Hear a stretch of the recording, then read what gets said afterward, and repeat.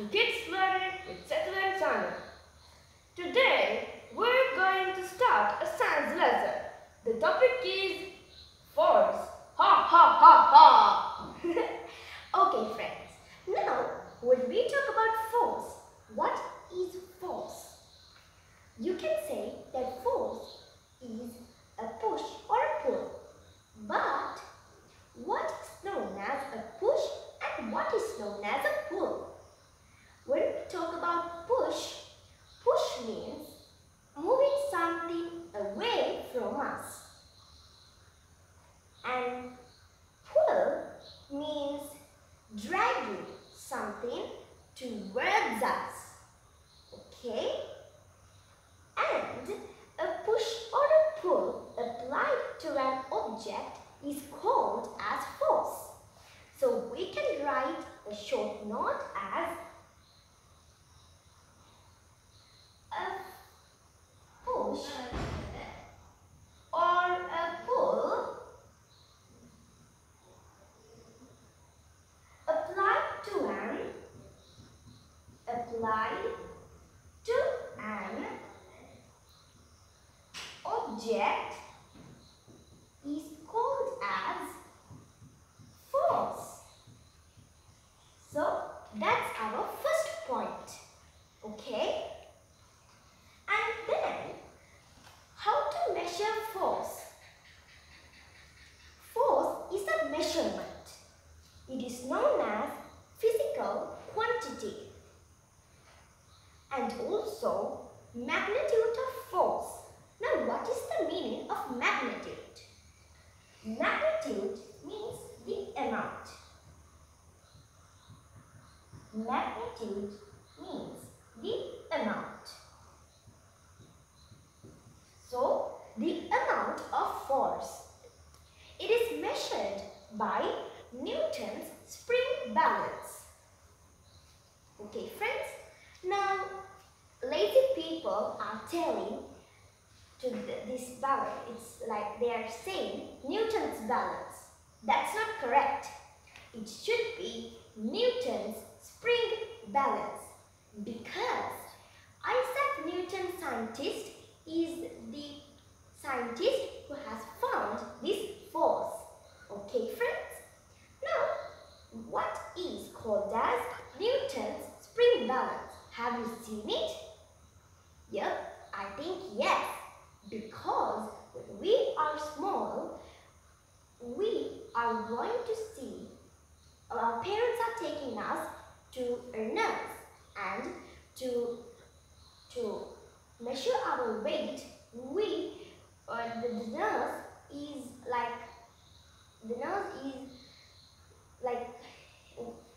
the nurse cover us with a bag kind of thing, and the nurse hangs us on this Newton spring balance. From that, the nurse can get the specific amount of our weight. Okay friends? Now, it's time for us to draw the Newton's spring balance. Okay? So let's draw. So friends, to draw this Newton's spring balance, you will need to draw a shape like this. A shape like this. Okay, I will draw you in a way that you can see.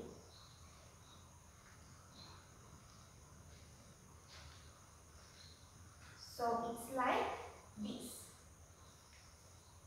Okay, this is the main shape. And then we are putting a rectangle like this, and over that we are drawing two circles like this. And after that we have to draw a small line in the middle of this shape. And underneath this O we should draw a hook kind of thing. Okay, so here we will put some scales. I'm just going to put these short, what we call Nice. Okay. So in here we are putting the letter N, capital N, because it represents Newton. N represents Newtons. Newtons. Okay, friends.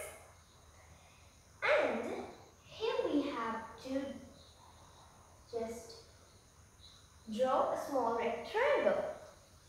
Okay, now it's time for us to name it. This is called as the ring. And these are called as the scale. And this is the indicator knob. Indicator knob. And this is the hook. So this is the way to draw the Newton's spring balance.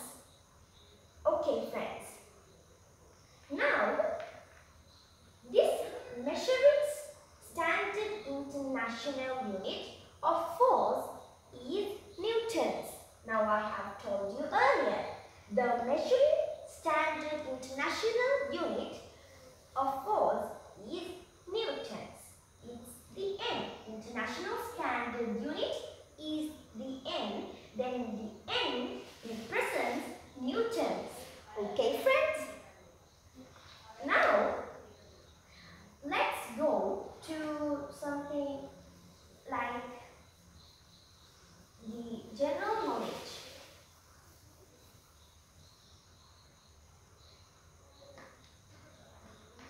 Okay, so 1 Newton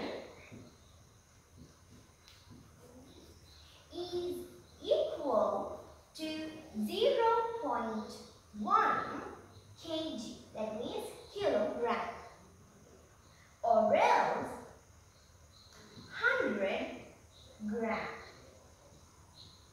Okay, friends? So this is very important to keep in mind. So let's go to a small activity. Okay, friends. Now this is our first question. Now imagine that we have a circle, that means some kind of weight. We can take a ball, okay? We are hanging the ball in this hook, and then it weighs 2n. It weighs 2n. And also the indicator knob is right here. Okay? The indicator knob is right here. And in the second diagram, we don't know the exact amount of this weight. That means if we take 2 balls like this, okay, we don't know the exact amount. Because of that, we will put as eggs, okay. And now you're supposed to find the reading in Newton's spring balance in grams and also in newtons. Pause the video and try to answer.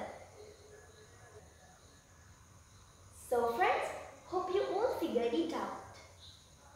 Now I'm going to tell you the answer. If we take this as the newtons, in newtons, if we take it as the newtons,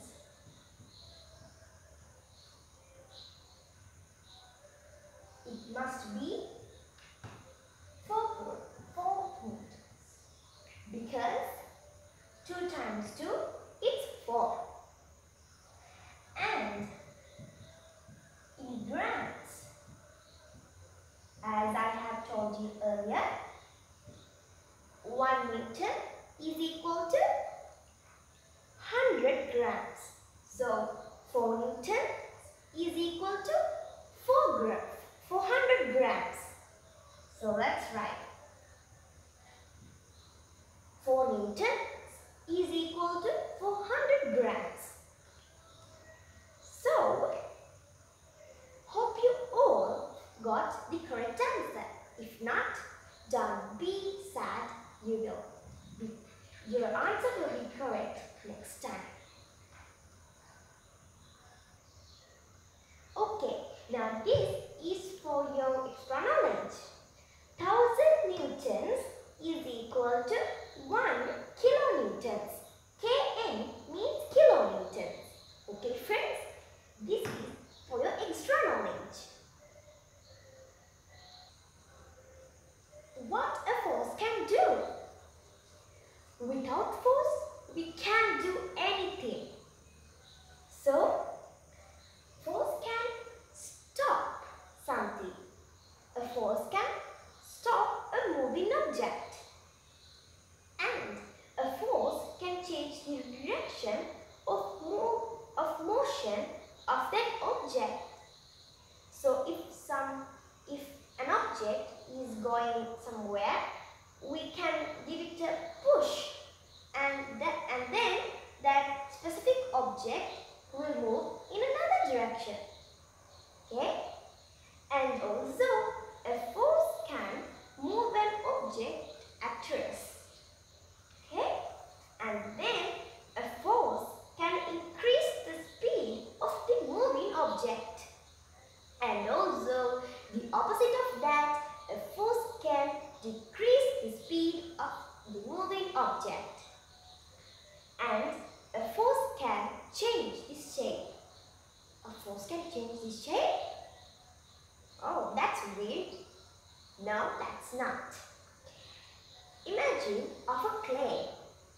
When you take a clay, you're going to smash it, you're going to make a circle and do so many things. So, that means your hand has a force, and when you're going to smash it, it's like your hands are giving a force, and then your clay will it's like a pancake. So you're going to smash it, and it's like a pancake. So we call it as a force can change the shape. So friends, hope you all have learned something. And also, if you are new to my channel and if you love our videos, make sure to subscribe. From that, you will never ever miss any of our updates.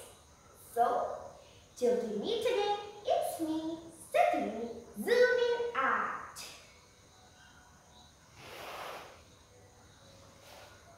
Oh, this is also